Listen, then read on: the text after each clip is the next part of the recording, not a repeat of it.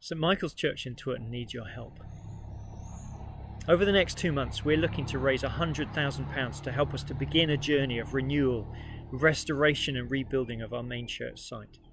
It's taken us a long time to get to this point, and we know that there is a long road ahead of us, but this summer we'll be taking our first steps on a journey we can't do on our own. St Michael's has one of the longest histories of any church in the city of Bath, and a church has gathered here for worship on this site for over 1,000 years. 130 years ago, the local mill owner gifted Twerton a completely new church, totally reordered the old building, the churchyard and the surrounding land, ready for a new century. It was a beautiful and generous gift to the community. But now, as the economy of Twerton has declined and the age of the building has caught up with it, virtually every aspect of its fabric and structure needs attention. The days of fixing and making do have come to an end, and the building now requires a complete overhaul and renewal. Leaking roofs, porous walls, rotten, uneven floors, temperamental heating, and outdated electrics all need urgent attention.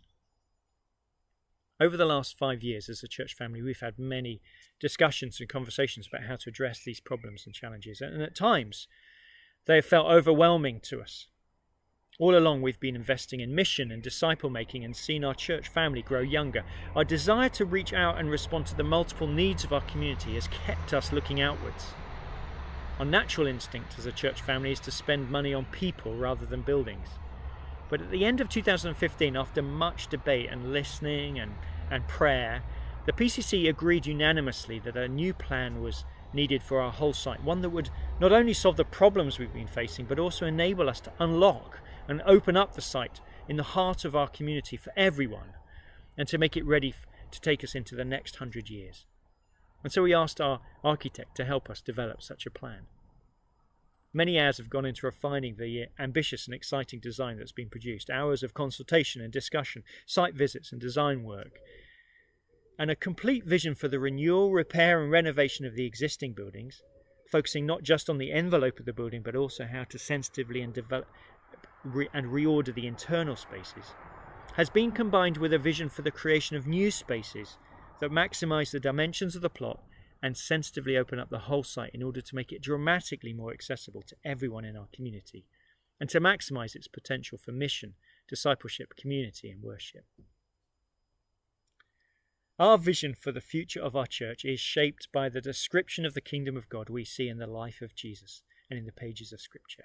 We want to see lives changed and transformed and our whole community impacted for good and blessed by our common life together. We are inheritors of this wonderful set of buildings on this beautiful site, and we believe that we must work together to make sure that this not only survives into the future, but becomes even more helpful in our mission to draw people into the kingdom of God and to see our community transformed. We know that the task we face will take time to complete, and we believe that now is the time to start on this project. So we're going to start fundraising in a new way, and we need your help. We want to create a sense of momentum and optimism about the future possibilities. And so at the end of August, in just a couple of months' time, we'll be taking our first steps in all of this, removing the pews from the centre of the church, dramatically opening up the space, laying a carpet over the whole floor, tying everything together, and repositioning the radiators around the walls ready for winter. These changes will not be the final layout of the church by any means, but they will help us to get on our way. As we put our effort into fundraising for the whole project, we want to open up the church more throughout the week, to create more flexibility for different kinds of activities and events, and begin to tell our story with the wider community and the wider city, giving everyone a vision to join in with. We seek the renewal and restoration of people's lives in Twerton. We believe that renewing and restoring the building is part of the way that God will enable us to see this become a reality. So we will not be afraid of the future, but instead let us work together to embrace a new way of being church here, not just for us, but also for our children's children.